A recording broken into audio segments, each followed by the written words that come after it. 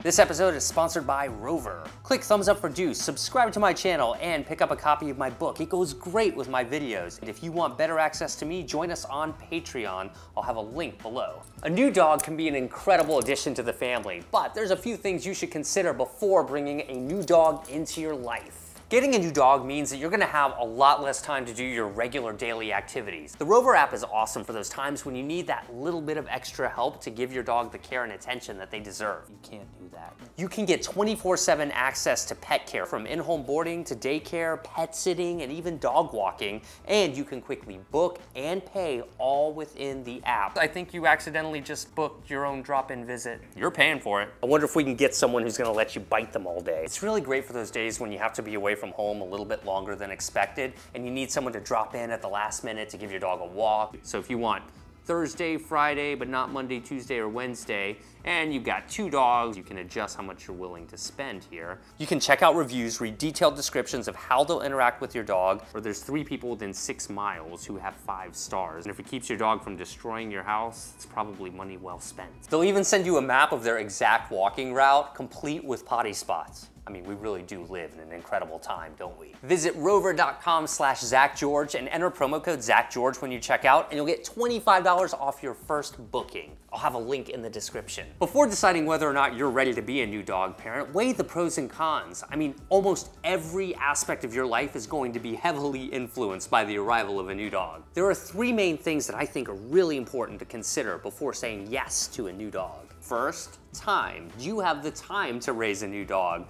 Raising the perfect pet takes serious time. Your dog's gonna need daily exercise, and I've found that you get the most bang for your buck when you exercise your dog early in the day. That means for most of you, you'll have to wake up earlier each day and give your dog the attention he needs before you go to work or start the rest of your day. So if you work long hours, you'll need to bring your dog to doggy daycare, get a dog walker, or break up your shifts so that you can come home and give your dog a break yourself. You'll have to commit to taking your dog all over the place. Number 1, so that they can become well socialized, and secondly, they can learn how to behave in all types of situations. I know, being a YouTube star is so much work, isn't it? It takes about 1 year of really teaching a dog how to listen to you in lots of different scenarios before you can expect them to generalize communication. And you know what? That takes a lot of your time. Second, cost. I mean, sure, there's the adoption or breeder fee, and that's usually between $100 and up to thousands of dollars. Your initial vet visit, which can be a few $100, general supplies, maybe a few $100, and spaying or neutering. Now, of course, a benefit to adopting a dog from a shelter or a rescue is that many of these initial costs and procedures are included in the adoption fee. But look, these costs are insignificant compared to how much money you're going to have to spend on your dog over the course of their life. For example, a proper quality food can definitely be pricey. Your dog's gonna need yearly shots and monthly preventatives like flea, tick, and heartworm pills,